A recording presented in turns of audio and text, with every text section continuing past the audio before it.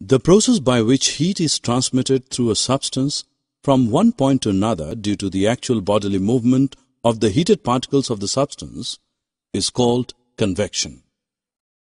Convection of heat takes place in fluids, that is, liquids and gases, and involves the movement of matter from hot regions to cooler regions.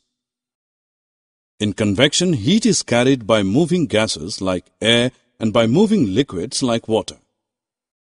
A movement of air which carries heat from a warmer place to a cooler place is called convection current.